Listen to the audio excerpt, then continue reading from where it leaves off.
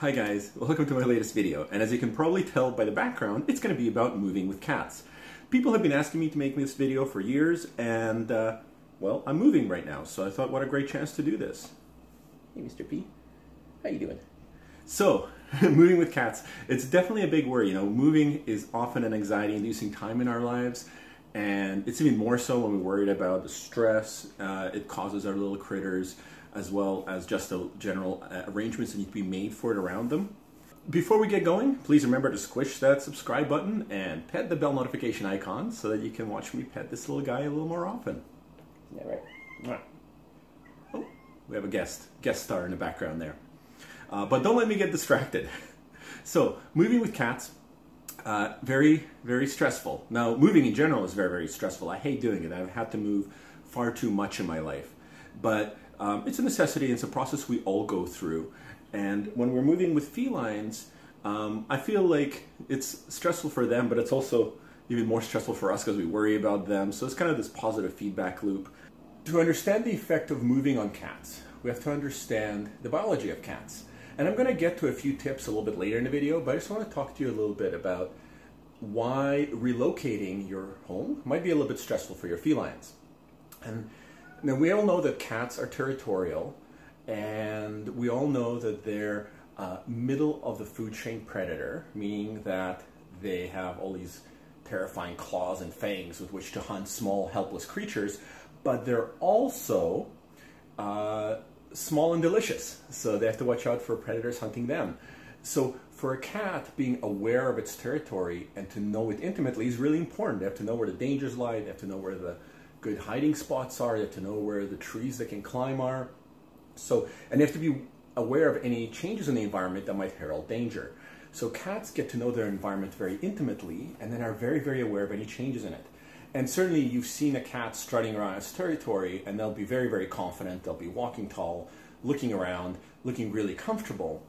And I'm sure you've also seen cats who are walking through unfamiliar territory and they're slinking down low to the ground, their ears are really, really perky. They're looking around. They freeze all the time to stop and observe. So very, very, very aware of their territory. And when you're moving, you know, the stress comes early on. Even as I started packing, my guys started acting really weird. You know, Pirate wouldn't sleep all night. He'd walk around and yowl and just hop in bed, out of bed, in bed, out of bed. It was impossible to get him to settle. Claudia, well, Claudia's actually a very brave little cat. She's been tolerating it pretty well. But then occasionally she'll get super spooked and her tail will puff up and she'll go sit find like a crevice between two boxes to hide in. And this is all normal because, you know, this apartment that they have lived in for the last couple of years is their territory. And as soon as we start changing furniture around, putting things in boxes, that territory changes. So this puts the cats on high alert. Just look at this vicious predator. Massive paws, and fangs. Let's look at the fangs. And of course, moving is stressful for us too. It's a lot of work, it's a lot of hassle, expense, and I think there might be a little bit of a feedback loop happening there as well, where the cats get stressed out because we're a little bit stressed. So that's why cats get a little bit anxious around a move. And our goal during a move should be both to comfort the cats and help them relax during the preceding period, and then also to help them adjust to their new environment when you get to the new home wherever you're going. There are many reasons why you want to mitigate a cat's stress around the move. I mean, of course, we want our little friends to just be happy and relaxed all the time, so we just don't want them to worry, right? But we also know that some cats can develop toileting issues when they're really stressed out. And for an update on that, please check out the video I made called Why Does My Cat Pee Inappropriately? It's very, very informative, and it talks about feline interstitial cystitis, which is a stress-triggered health conditions. Other cats might develop spraying, particularly if you have an unfixed male or a male who's been neutered later in life. They may be tempted to spray either during the move process or when they get to their new territory. So again, you want to mitigate stress around that. And of course, if your cat has other health conditions, you know, a little extra stress never helps you when you're sick. So here are my tips for helping cats deal with a move. The number one tip I can give you guys is to try to maintain your cat's routine as much as possible. So this means even in this chaos of boxes and moving around, try to leave their favorite places to sleep intact until the very later stages of the moves. Especially if they have places like to hide, like maybe a little cat bed in the closet, or something out of the way like that. Maybe try to like leave it in place until the very last day of the move. Please try to feed them at the same time each day, and don't change their food or their litter. So try to keep as much constant in their life as possible, because again, the term we use as vets is neophobic. Cats are neophobic. They don't like anything new, and you already have new things being thrown at them in terms of their environment and in terms of your movement and patterns and what you're doing. You might have strange people come to the house to help you pack who aren't usually there. So, you know, those things cannot be controlled. So we try to control what we can. The second thing we can do to help cats deal with the stress of relocation is, and you guys can probably almost guess what this is going to be, because this comes up in so many of my videos that have to do with feline behavior, and that's going to be feel away. Here's a little box for a feel away refill. Wow.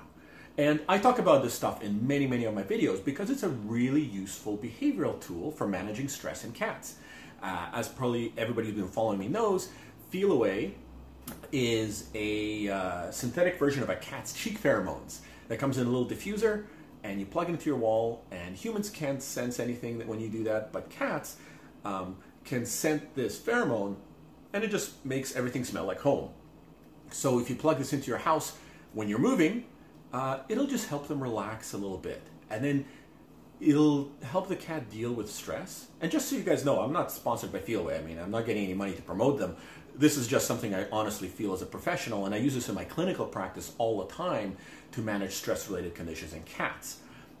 So just having it plugged in your house when you're packing will help your cat chill out a little bit and deal with the stresses of moving a little bit better.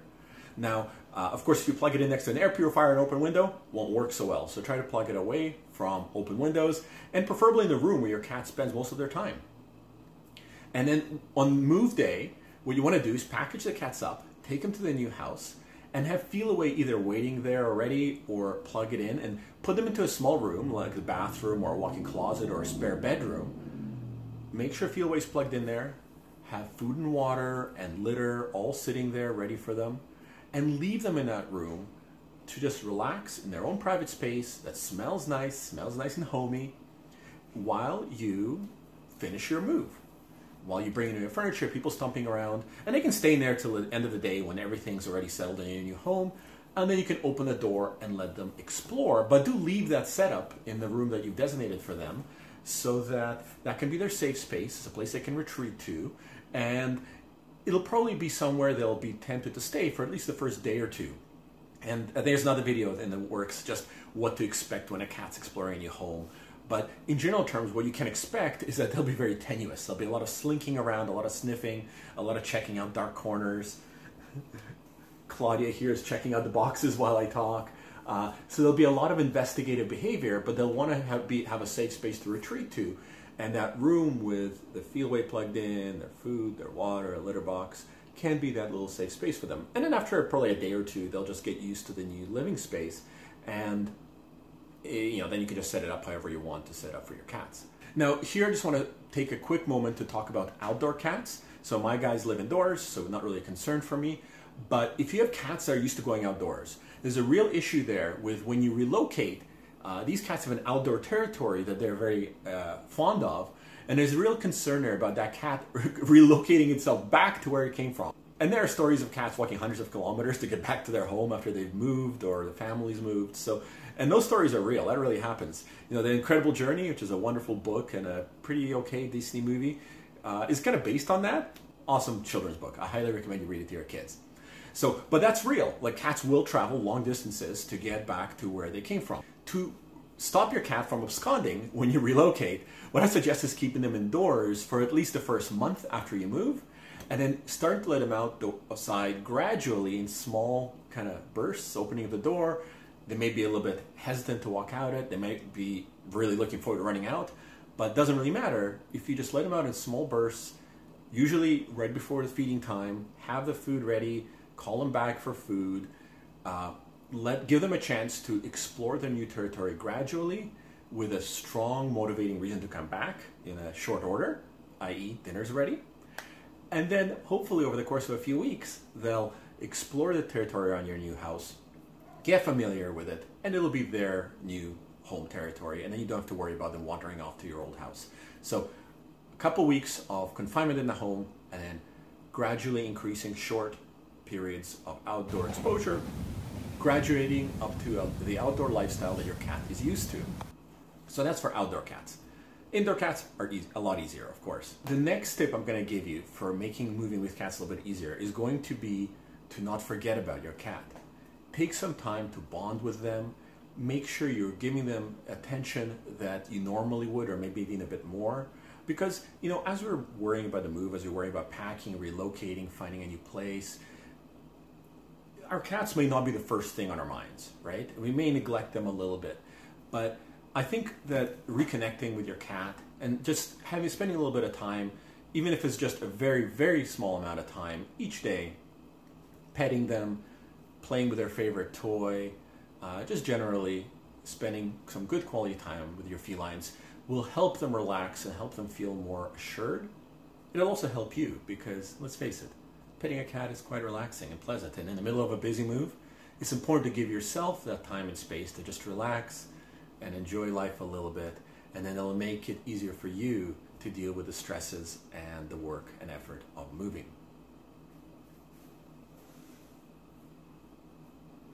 So Claudia has been bringing me her little fish toy that she absolutely loves to play fetch with every evening since I started packing, which is super adorable, but it also tells me that she's kind of feels like something's going on and she just wants to sort of burn off some steam, play with me, connect with me. So it's kind of a two-way street and it's really, really adorable.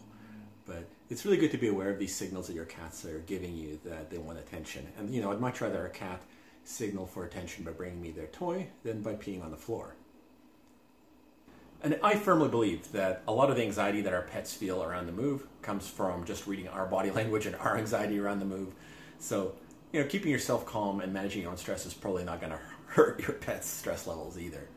Now, I know this video is mostly focused on cats. For dogs, things tend to be a little bit easier because dogs are a little bit more easygoing. For them, the home is where the pack is, and your dog will probably be happy anywhere you are. So a little less effort with dogs, but you know, if you guys are interested, I can make a more dog-specific video on relocating, but it's probably going to be a little bit less intricate than this one. My next tip for moving with cats is going to be what to do if all of the above isn't enough.